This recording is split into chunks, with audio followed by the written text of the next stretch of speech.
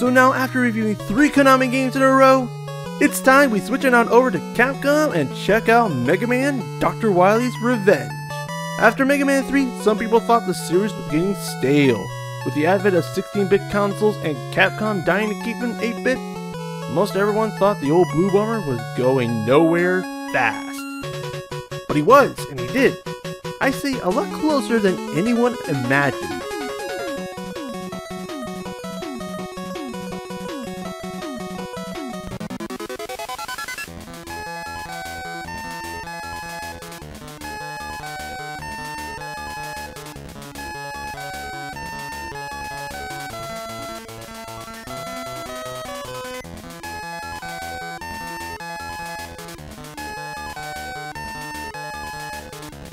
Oh, Gameboy, how sweet you sing!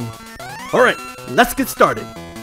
Dr. Wily's Revenge, or as I like to call it, Mega Man 1.5.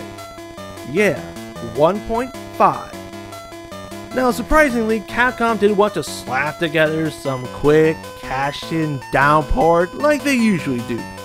So this time the guys at Capcom went off the rails and concocted something crazy. Like combining the first 2 Mega Man games together. All the levels may look ripped off from Mega Man 1, but trust me, it's got that new game smell. Revamping everything from head to toe. New obstacles, new enemies, and new difficulty found nowhere else. And Cutman, let me tell you, he's a damn beast.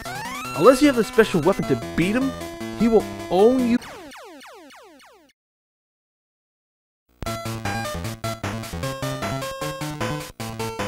Now thankfully Capcom left the gameplay intact. It's classic shoot-em-up Mega Man through and through. The old Blue Bomber proudly returns to original form here. Like, original? As in the one you played back in 1987? So that means no rush, no sliding, and definitely no charged Mega Buster. But all for Capcom. What are they to do? Tirelessly at the mercy of that devilish green screen, they couldn't possibly produce.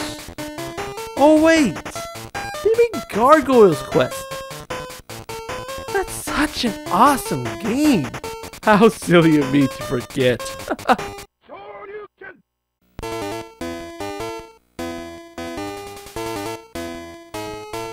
But Capcom didn't stop with just 4 Robot Masters from the first Mega Man game. Cutman, Electman, Fireman, and Iceman. Remember, it's Mega Man 1.5. They added in 4 more Robot Masters for Mega Man 2. Bubbleman, Heatman, Flashman, and Quickman. And creating a totally original boss called Anchor, which you might remember from Mega Man 10 if you downloaded his special stage on DLC. Yeah, that guy started on Game Boy. And he is one of Inafudi's original creations, like Punk and Ballad. Which, by the way, did you guys notice that all of their names are plays on different music styles? Like with Anchor, his name is a play on the word Enka. Well, let's get real. Why in the world would you call yourself after contemporary Japanese music style? Well, why would you call yourself rock and roll? Zing! So you beat the bad guys, take their weapons, go to Wily's castle, beat 4 more Robot Masters, defeat Anchor, get his sweet weapon, and here's the point I think where NES fans got mad jealous. Wily running away to his second fortress in outer space. Damn, I love you, Game Boy. And the music you're listening to? One of the best damn 8-bit tunes to come out of a Game Boy card ever. Too bad very few know about it. It was a secret track hidden in a ROM that, for whatever reason, Capcom never used. And really, what more can you ask for from Dr. Wily's Revenge? It had everything Mega Man fans loved about the original Mega Man game, while adding a few new things to make it its own. But after 4, 5, and 6, people felt the old Blue Bomber was never coming back.